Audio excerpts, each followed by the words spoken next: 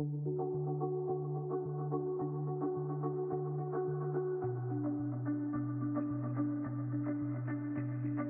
guys, for quite a few years we've been using a Samsung T5 as our portable drive solution.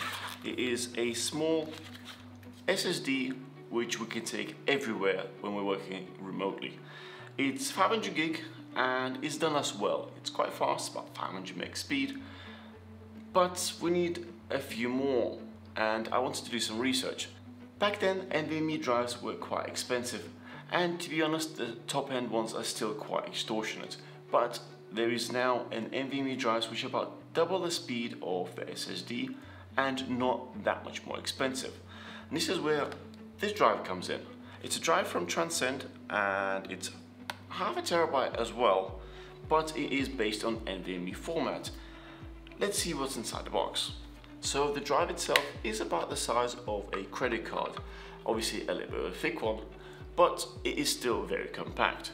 You immediately notice that it has this rubberized material. It is drop tested to US military standard. That comes in especially useful when we're traveling around and working on the go, where we use that drive and throw in a bag and get on with the rest of our shoot.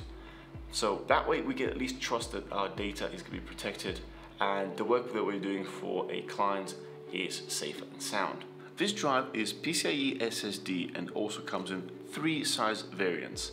Also, upon purchase, you'll get an exclusive Transcend Elite software, which can be used to set up backups and restores, encrypt your data and also cloud sync. It is a great and easy way to keep your important files organized, protected and up to date. Let's check out what else comes in the box. Here we have a USB Type A to USB Type C and USB Type C to USB Type C. This is actually a reversible cable, so you can plug it in either way. Then we have a quick installation guide and some other products that Transcend sells, which is memory modules and other drives. On paper, this unit should deliver about twice the speed in comparison to the Samsung T5. Let's go and test this out in both synthetic and real life scenarios and take it from there.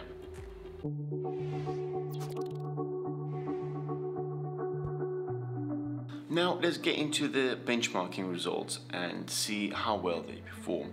In the synthetic test AS SSD, it is clear to see that the sequential read and write speeds are far superior on a Transcend drive. When it comes down to random 4K, it all changes, where Samsung drive actually delivers better read speeds. This must be linked to the seek times having considerably lower latency on a Samsung drive in comparison to the Transcend drive. Next, we move on to the crystal disk mark, and here we see similar results in which Transcend has 80% increase in sequential read and 67% in sequential write speeds. Then we have 26% drop in random read and 34% increase in random write. This is pretty consistent with the previous testing. Now onto the more realistic tests. We are creators and constantly work on our projects on the go. This includes moving a lot of pictures and videos to and from portable SSDs. Here we transferred just short of 200 gigabytes of small files from PC to the portable hard drive and immediately saw the Transcend drive is about 100 megabytes faster than Samsung. But after approximately 100 gigabytes, for some reason transfer speed dropped to about 80 to 120 megabytes per second and never recovered. To compare, Samsung completed the transfer in 11 minutes and 25 seconds, while Transcend drive has completed it in 24 minutes. Both drives were noticeably hot towards the end of a transfer, and this is why I wondered if that is actually the cause.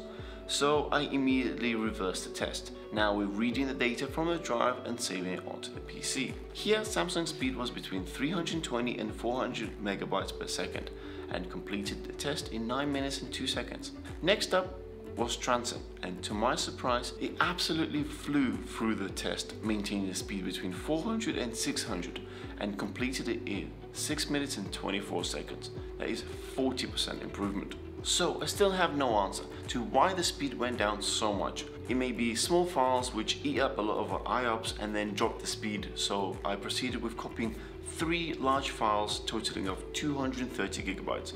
Samsung drive started at about 400 meg speed, then dropped down to 300, and towards the end it was at 220. This one seemed to thermal throttle. Transcend started off at 540, which gave me hope, but then after about 50 gig it dropped down to 130 and never recovered. When it comes down to reversing the test for these large files, the story completely changes. Samsung averaged about 485 megabytes per second, and Transcend blitzed through it with 825 megabytes per second.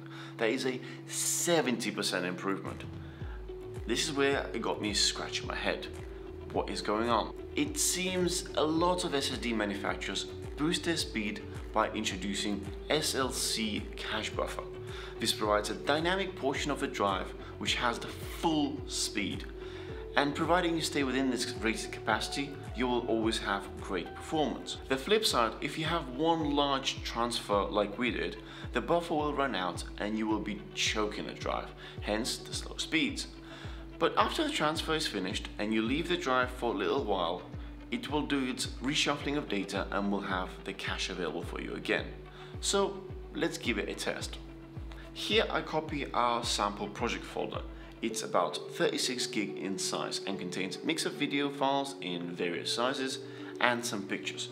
I took a break between each transfer for about 5 minutes and repeated the test again. The drive was certainly getting hot, but speed stayed the same at about 550 megabytes per second. After 4 rounds, I shortened the wait time between them to 3 minutes. After 3 more rounds, I shortened the time to 2 minutes. And here towards the end, the speed has dropped. Seems like I've pushed the drive a bit too hard and the cache wasn't able to recover fast enough at these timeouts. But something to consider as well. When any SSD gets closer to being full, it naturally slows down. To conclude, what does it mean for the general consumer? Well, this really depends on the use case. If you do massive backups which are time sensitive, such as quickly moving hundreds of gigabytes of data to the drive and expect it to maintain the speed, you would be better off with a drive like Samsung T5 or something much more expensive to achieve really good sustained write speeds. However, people who work with smaller transfers or working directly on a drive will benefit from the burst speeds that this drive provides. In our case, when we're recording somewhere remotely, our standard workflow is to save footage and pictures from the camera to the laptop. Then we would make a copy of it onto the SSD, where the individual transfers would hardly ever reach 100 gigabytes. But this is not the main reason we like this drive. When we're back in the office and need to back up from the SSD to the server, this is where the crazy read speeds matter, and we can offload the whole project in minutes, so we can immediately start the work. This massively improves our productivity. So the bottom line, should you pay a little bit more for a drive with this performance? In our opinion, for the work that we do, yes, it is definitely worth it. I hope that you find this useful. Don't forget to smash that thumbs up and subscribe to show your support. We'll see you guys in the next one.